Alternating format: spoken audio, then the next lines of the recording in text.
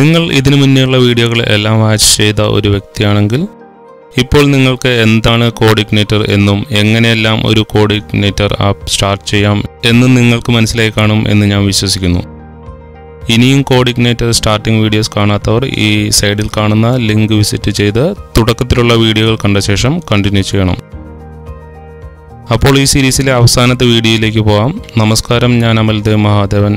You are watching a conclusion to CodeIgniter introduction, a PHP Web framework.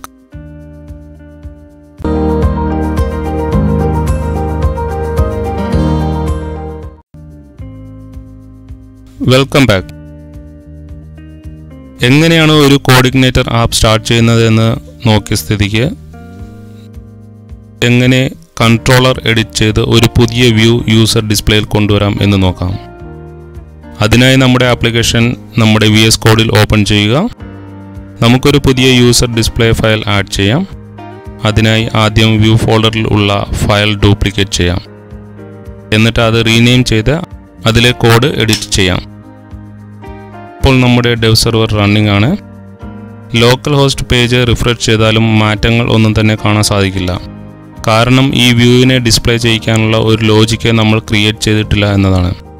ഒരു logic create ചെയ്യാനായി controller ഫോൾഡറിൽ ഉള്ള default controller ആയ home.php file edit ചെയ്യുക.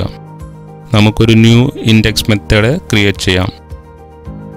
എന്നിട്ട് നമ്മുടെ പുതിയ വ്യൂ റിട്ടേൺ ചെയ്യാം. ലോക്കൽ ഹോസ്റ്റ് റിഫ്രഷ് ചെയ്താൽ പ്രത്യേകിച്ചൊരു മാറ്റവുമില്ല. ഇനിയുള്ള പ്രോബ്ലം നമ്മുടെ കൺട്രോളറിൽ ഉള്ള ന്യൂ ഇൻഡെക്സ് മെത്തേഡ് നമ്മുടെ സെർവർ കോൾ ചെയ്യുന്നില്ല എന്നുള്ളതാണ്. ഓരോ വ്യൂവും ഒരു കൺട്രോളറുമായി കണക്ട് ചെയ്തിരിക്കുന്ന പോലെ ഓരോ കൺട്രോളറിനെയും ഒരു റൂട്ടുമായി കണക്ട് ചെയ്തിരിക്കുന്നു. റൂട്ട് ഫയൽ ആണ് ഓരോ വെബ്സൈറ്റ് URLനെയും അതാത് കൺട്രോളറിലേക്ക് മാപ്പ് ചെയ്യുന്നത്. നമ്മുടെ റൂട്ട് ഫയൽ കോൺഫിഗറേഷൻ ഫോൾഡറിൽ ആണ് ഉള്ളത്. അതിലെ URL get method home കൺട്രോളറിലെ index മെത്തേഡുമായി connect ചെയ്തിരിക്കുന്നു. ഇത് ചേഞ്ച് ചെയ്ത് ന്യൂ ഇൻഡെക്സ് മെത്തേഡ് കൊടുക്കാം. ഇനി ലോക്കൽ ഹോസ്റ്റ് റിഫ്രഷ് ചെയ്ത് നോക്കാം. നമ്മുടെ വ്യൂ ചേഞ്ച് ആയിരിക്കുന്നു. പക്ഷേ നമുക്കിപ്പോൾ പുതിയ വ്യൂ മാത്രമേ കാണാൻ സാധിക്കുന്നുള്ളൂ. പഴയ യൂസർ വ്യൂവും പുതിയ യൂസർ വ്യൂവും ഒരേ വെബ്സൈറ്റിൽ കാണാൻ നമുക്ക് വെവ്വേറെ URL പാരാമീറ്ററുകൾ ഉപയോഗിക്കാം. അതിനായി നമ്മുടെ റൂട്ടിൽ ഒരു ചേഞ്ച് കൂടി വരുത്തണം. ഇപ്പോൾ website address /new പാരാമീറ്ററിന് new view, home പേജിന് അതായത് വിത്തൗട്ട് എനി URL പാരാമീറ്ററിന് പഴയ ഹലോ വേൾഡ് വ്യൂവും കാണാവുന്നതാണ്. ഇങ്ങനെ റൂട്ട് കൺട്രോളർ വ്യൂ ഫയലുകൾ മോഡിഫൈ ചെയ്ത് നമുക്ക് വിവിധങ്ങളായ വെബ്സൈറ്റുകൾ നിർമ്മിക്കാൻ സാധിക്കും. ഇത് CodeIgniterന്റെ ഒരു ഇൻട്രൊഡക്ടറി വീഡിയോ ആണ്. CodeIgniter സാമാന്യം വലിയൊരു ഫ്രെയിംവർക്കാണ്.